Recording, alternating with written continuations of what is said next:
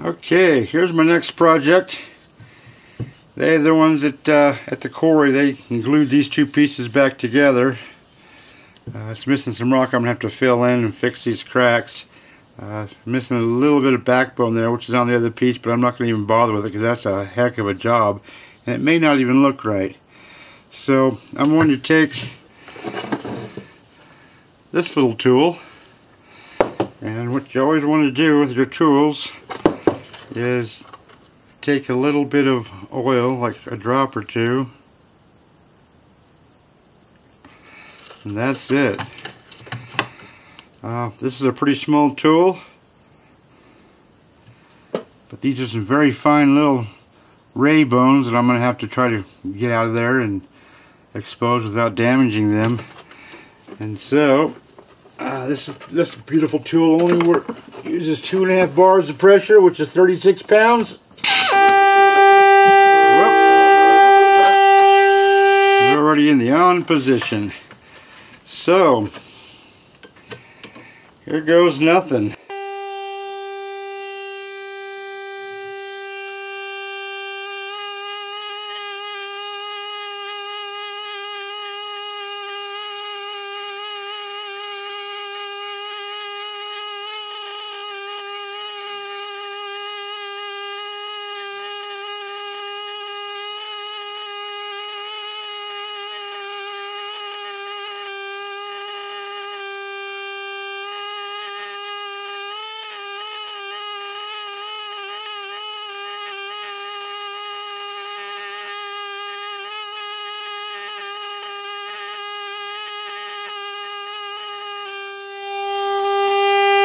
Just little teeny tiny bits at a time, and when I get to this really small stuff, that's when I get kind of nervous. But you just go slow and take it easy and hope it works out fine. So back to work.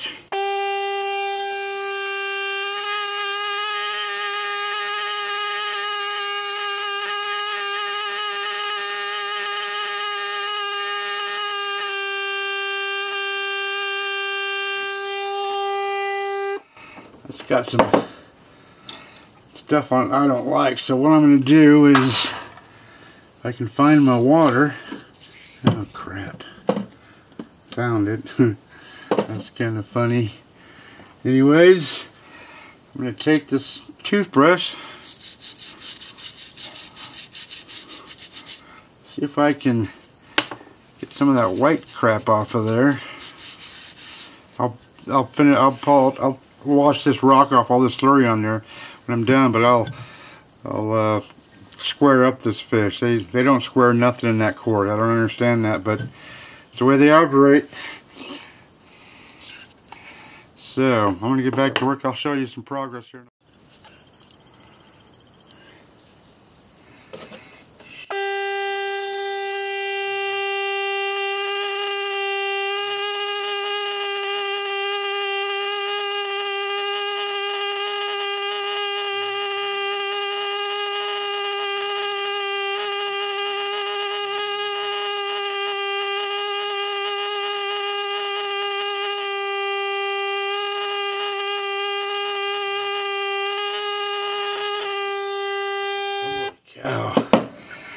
I'm going to take off my Optivisor number 5 and put on my Optivisor number 10, which means I'm going to be right up on top of this fish. Then I don't know if you'll be able to see it or not, but here goes nothing.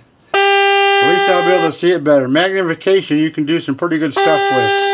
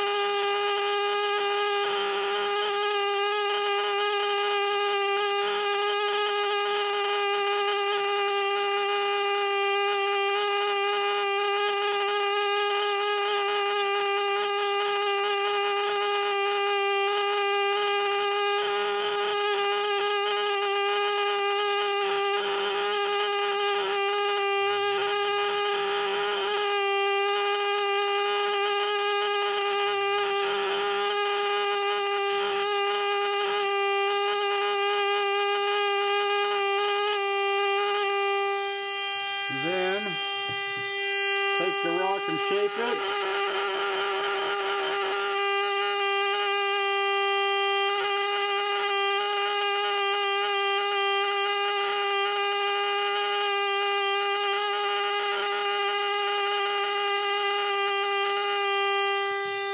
And just keep going.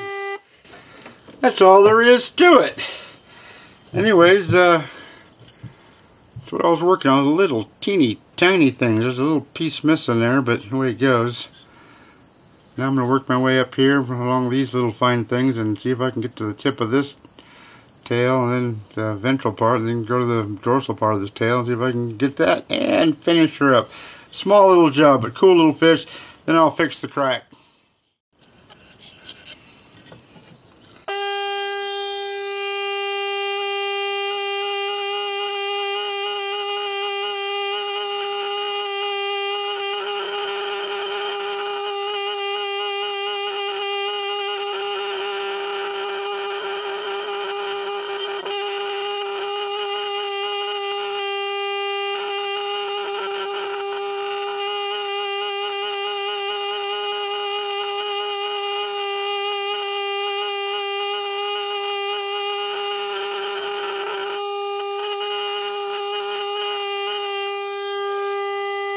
Holy cow, that's tough.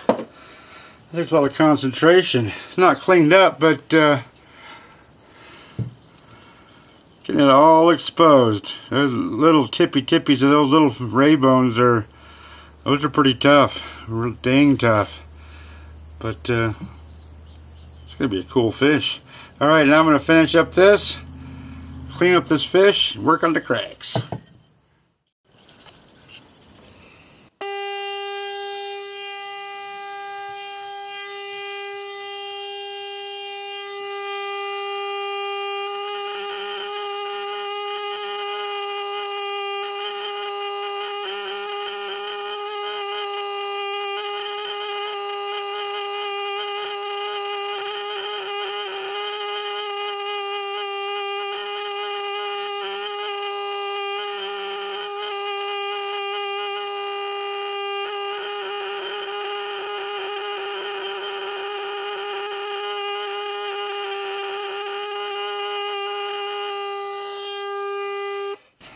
There it is. Give that a bit of a bath.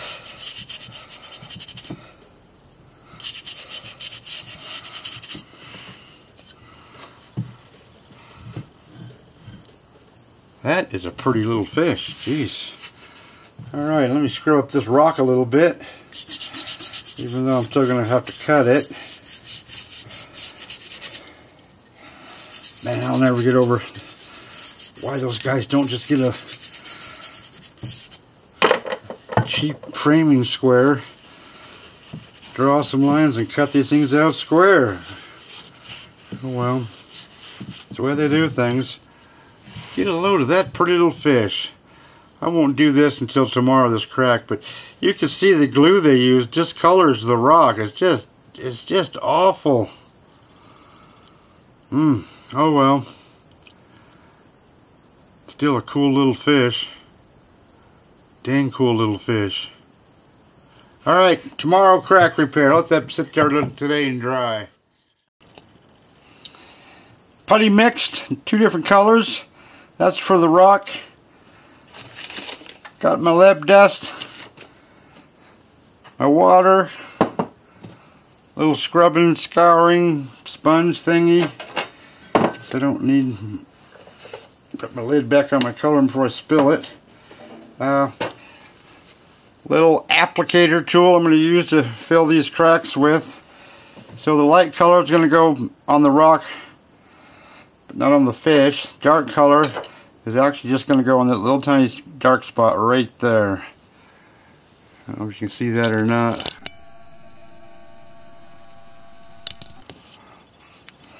That little cavern right there, little miniature Grand Canyon.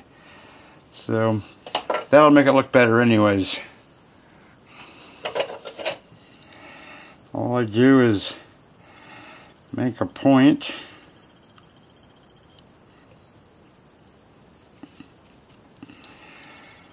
that's it for that.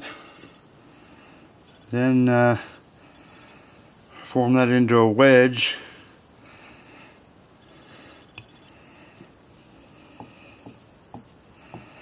And just start filling it up. Pressing very firmly, you don't want it coming out.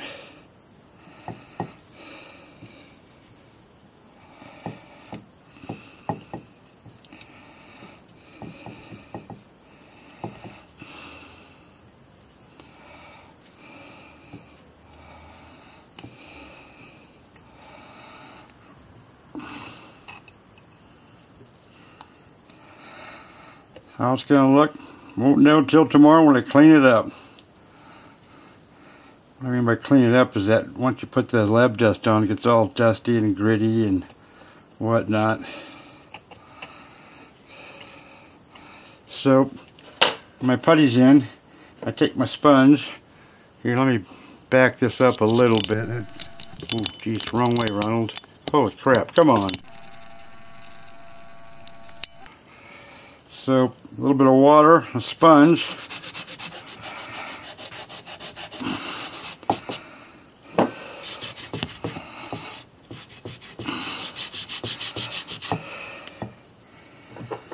Dry it up a little bit. Take my lab dust powder, which I make myself from leftover rock on a mortar and pestle. Press the powder in. It looks absolutely horrible right now. Won't look near as bad tomorrow when I clean it up.